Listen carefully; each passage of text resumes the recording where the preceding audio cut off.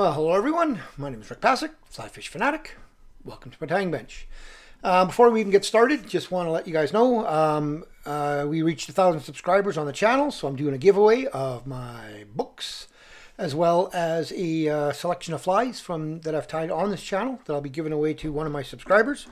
So just at the end of this video, there'll be instructions on what you need to do, and you can go from there. So today we'll be tying another Chironomid pattern in my Chironomid series. I'll show you guys one that I just tied up a little while ago. The one I'm going to be tying here is going to be just a little bit different. It's going to be a double rib instead of the single rib here. But I'll show you guys what I'm doing. So this is basically what I'm going to be doing, but I'm going to add a silver rib to that as well. Okay? Oh, it's got a little bit of fluff on it. There you go. Alrighty, so we'll start off with a little bit of, first of all, might help if I have a hook. And I don't know where they are. So I'll start off with a Hends BL 550. It's a clink hammer hook. I really like these hooks for chironomids. I like the shape that it gives me, and these are super strong hooks. I'll use just a little white snow cone bead to match. So you just got to match whatever size hook you're using to the bead size. I could go oversized if I wanted to on this. I could go with an oversized bead. I'm not going to. Then I'm going to start with, going to use some Semperfli Nanosilk in the red. Just start, first of all, just get a little bit of wax on my thread. Make sure it gets good grip on the hook. And just start that and bring that all the way back down around the corner. Nip off that rat's tail. Flatten that out. Just going to come all the way down around this corner here. Down to about there, and then open wraps. So I'm going to come back up. So this here is what do they call it? Life something. Well, it's a larva lace, but this is from Hairline in black. So I'm going to be tying that in first. This is going to end up being my rib. I know it sounds kind of weird that this is my rib, but this is my rib. Okay, get that tied in, tight, and then stretch, stretch, stretch. Really stretch this stuff so it stays nice and thin, and try to keep it on this side of the hook. And then I'm going to come back. Then I'm going to take a piece of red Semperfli red Holo tinsel, and I'm going to tie that in right at the front here. A couple of wraps, pull that in. Bring that all the way back.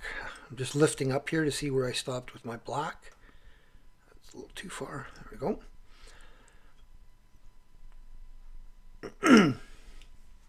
Actually, I did make a mistake. I wanted to do the wire, but that's okay. I can do the wire now. Well, this is a Semperfli 0.1 mil, so it's the really, really small, fine wire. So it doesn't really matter if it didn't get tied in. Should have been tied in first, but not a big deal. Sorry guys, it's a timer I got going there for my eggs. I figured I had time. Obviously not. So just gonna keep on coming all the way back here, and then I'll come all the way forward. I'm just going to make sure the bead is sitting right, and I'm going to build up a little bit in the front here. Just build up a bit of a taper.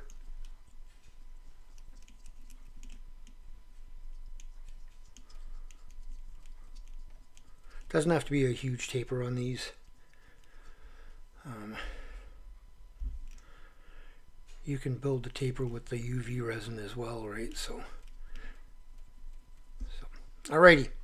So I'll get that wire out of my way. Like I said, that should have been tied in first, but that's okay.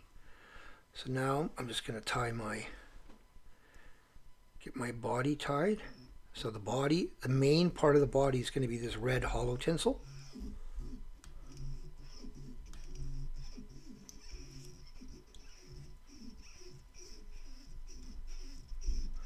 See how you can hear that I'm actually pulling really tight on this. I want this to be really tight, a nice slim tight body on this.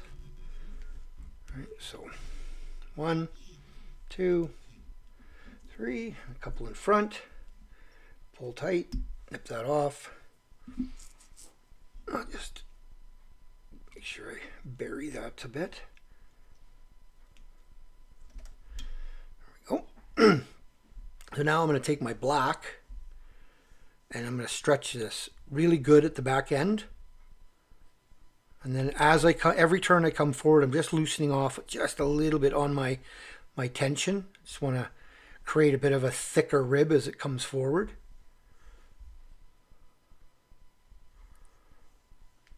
And all the way to the front there.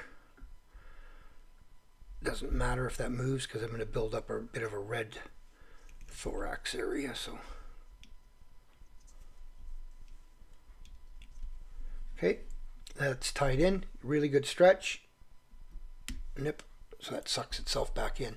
But you see how that's gotten thicker as it came up? So now the same thing. I'm just going to follow that black rib. I'm going to go right beside that black rib with the silver. Now I could have used a 0.2 on this as well. I just, I tie them with, again, 0.1, 0.2, medium. I tie with all different sizes. I found that giving it just that little hint of silver with this one is nice. So whether it's a 0.1 or a 0.2, I haven't noticed a difference for fishability. But so helicopter that off once it's tied in. Now I'm just gonna move this in a little bit in the vise, and then I'm just gonna create a bit of a red hot spot at the front here to about there. I'm gonna build this right up into my bead so it's tapered into my bead there.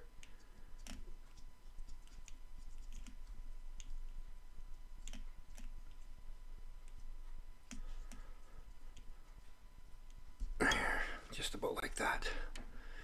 Alrighty. Good. So, whip finish. And the magic happens with the UV resin. Makes it really pop out. Make it look really good.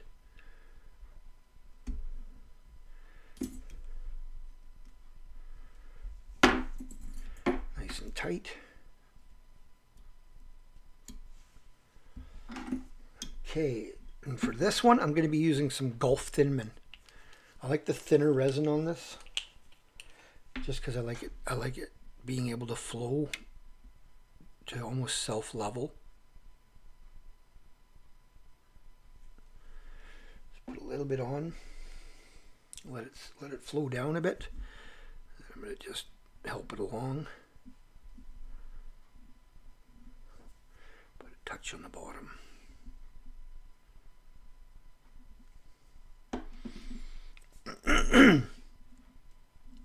You see how that flowed off to the other side when I had it upside down? So, if anything, I'd rather have a bit of a hump on this side, underside now, but you know, so just gonna let it do its thing there for a few seconds.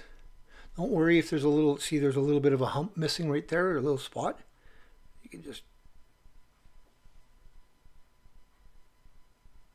give it a little bit more UV resin. Let that sit for a few seconds. Give her a shot.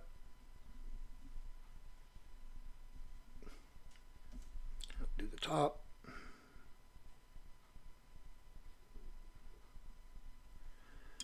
And see how that under that hollow tinsel and that red thread, it kind of almost gives it an orangey bronze look once you put the